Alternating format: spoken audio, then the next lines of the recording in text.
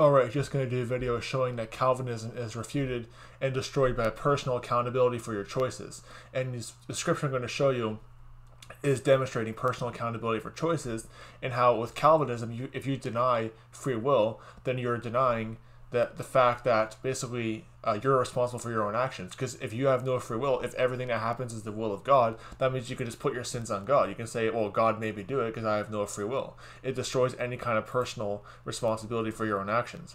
But here's an example of in the book of Proverbs, there are examples of men being rebuked for not choosing the fear of God and refusing the instruction of God despite God calling them, which presupposes the ability of alternative choice by free will.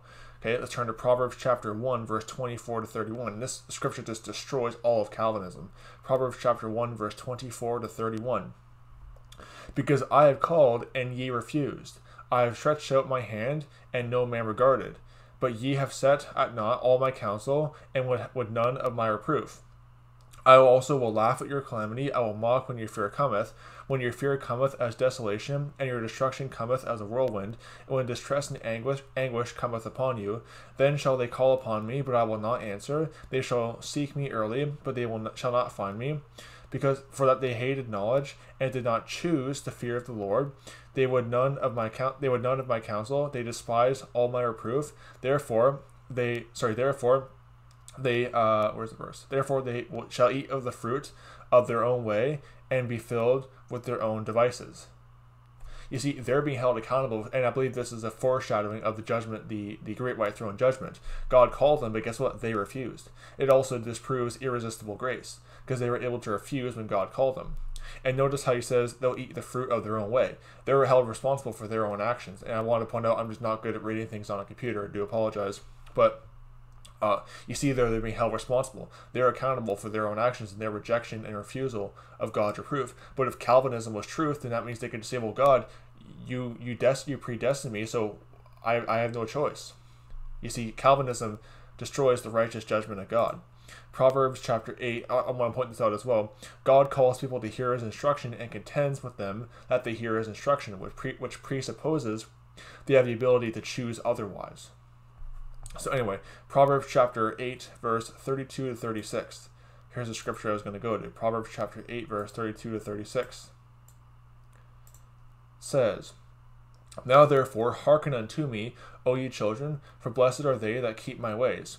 Hear instruction and be wise, and refuse it not. Blessed is a man that heareth me, watching daily at my gates, waiting at the posts of my doors. For whoso findeth me findeth life, and shall obtain favor of the Lord. But he that sinneth against me wrongeth his own soul. All they that hate me love death. You see, when they sin against him, they wrong their own soul. They're doing it to themselves. They're bringing the punishment upon themselves. But notice how God is contending with them. He's saying, come on, do it. I want you to do it.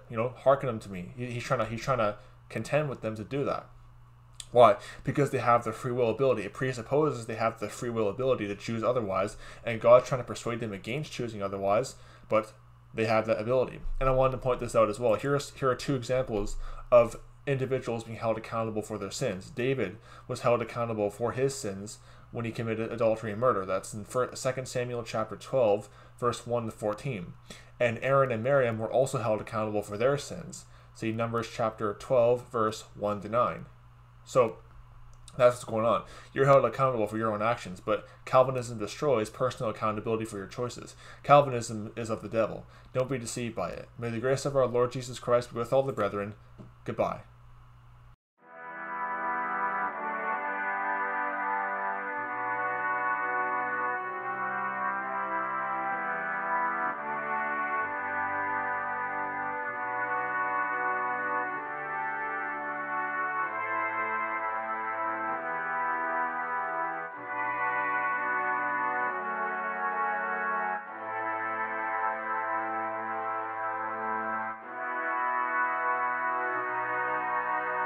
Thank you.